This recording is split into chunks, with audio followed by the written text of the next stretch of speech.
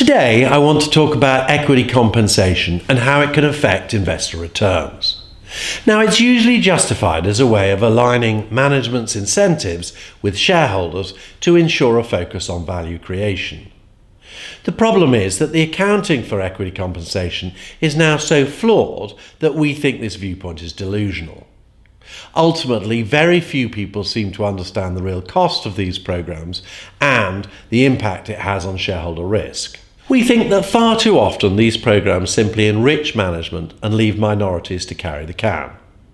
Now, before we go on, I must remind you that under Hong Kong SFC regulation, we can't make recommendations and none of what follows should be taken as investment advice. However, if you are thinking about investing in a company that uses one of these schemes, we think you should think about the following. First, let's think about the alignment of incentives.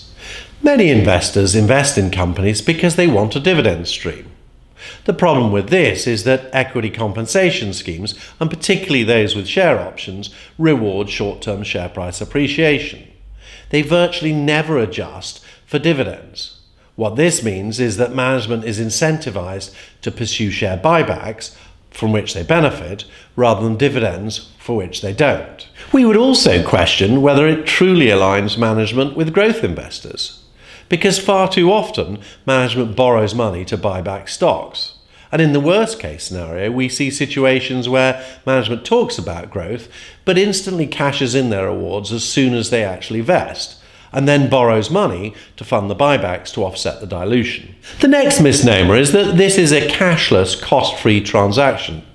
Now, it's simply not true. First, obviously when you buy back the stock, there is cash involved. Secondly, issuing stock at low prices and buying it back at high prices creates losses. However, these losses go through the balance sheet rather than the P&L like normal transactions. And when we look at individual cases, we see that the cash rewards are often many multiples of the actual original accounting expense. In a recent study, using data from companies around the world, we estimated that the real cost of equity compensation was often 2 to 3 times the expense cost.